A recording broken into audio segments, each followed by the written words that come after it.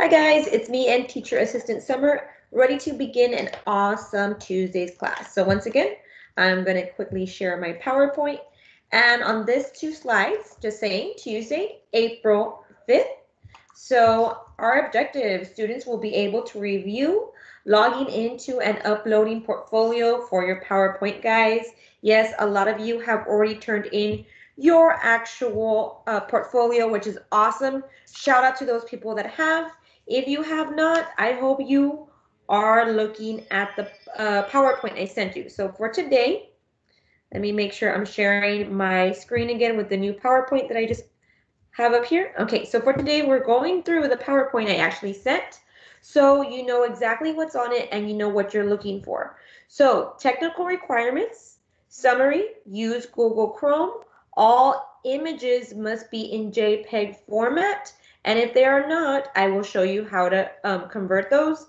Landscape, these are the sizes you're going to go with. Portrait, the sizes you're going to go with. And square images, the sizes you're going to go with. And I'll show you how you can change the sizes in the video as well. So in the first slide that I sent you, you all have this PowerPoint. I go over helpful videos of how to change images to JPEG and how to resize. So all you need to do is click on that link and it will send you to the video that I created. Then this video shows how to resize and format your photos also on Snapseed. Or you can also use, and I actually typed in the other website that you can use on the computer if you do not want to download Snapseed. Each one of these are free, guys. Okay, here all you have to do is click play right here where the arrow is showing. And it's a small video where I show you how you can resize on your computer. Super simple. All right, so as you can see, I'm showing you in that video how to resize with the technical requirements. So look through that video, guys, okay? So then I start with step 1, log it into your portfolio account.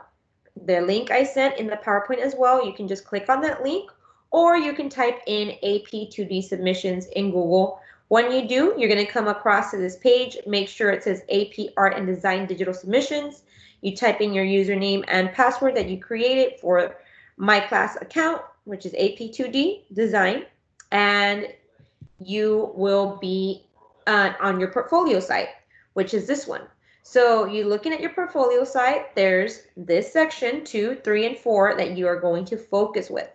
4 is forwarding your portfolio, which a lot of students are already working on. I already have 4 amazing students that have already forwarded their portfolio. So I have time to review it, send it back if there needs to be changes, okay? Step 3, sustain investigation. On sustain investigation page, you see the number 2. You'll see right here, number 2, sustain investigation.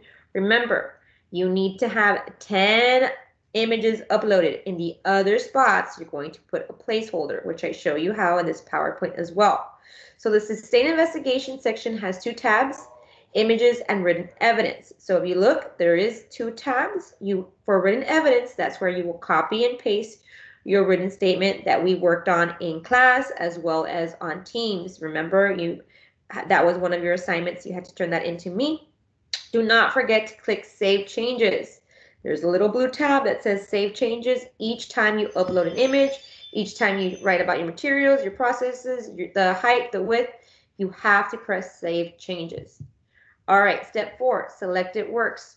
3 works required instead of the 5 to be submitted digitally. Sustain investigations, 10 images required instead of the 15, also submitted digitally. Everything is digital now, nothing's going to be mailed in. What will you need to upload in the empty spots for SI 11, 12, 13, 14, and 15, and selected works number 4 and number 5? So you are going to have to upload placeholders for those works we no longer need to turn in. Where can you find those? There's actually a video in the PowerPoint that I'm showing you that I sent you guys, where you click on the video to see how to upload and where to find placeholders, or you can just go to my team's channel, name placeholders for selected work. You are going to have to change them into JPEG if they're not changed already, and this video shows you how. After you uploaded the placeholders, you will have to type in NA into each field for all information needed. So only for placeholders you will type in NA for all the information needed.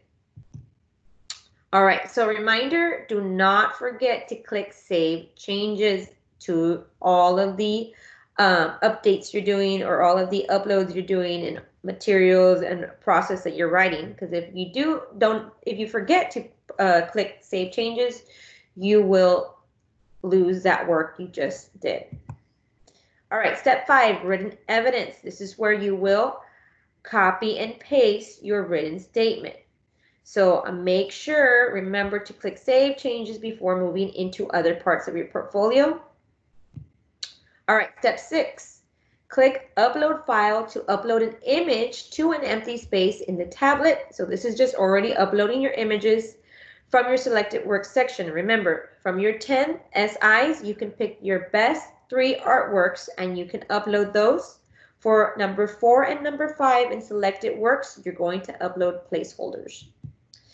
All right, moving on. You need to confirm that you understand you must submit a physical portfolio of your selected work section, even though it will not happen this year.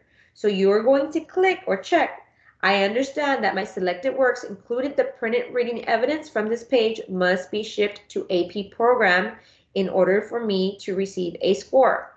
So you have to click it even though we will not be submitting this year in order to move on, and these are the instructions from College Board.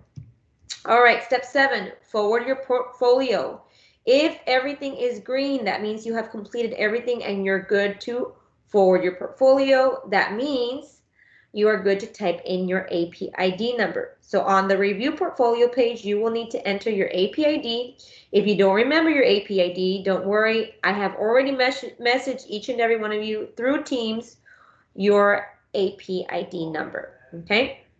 Then it's going to take you to this page. This page is basically telling you to check off if you're okay.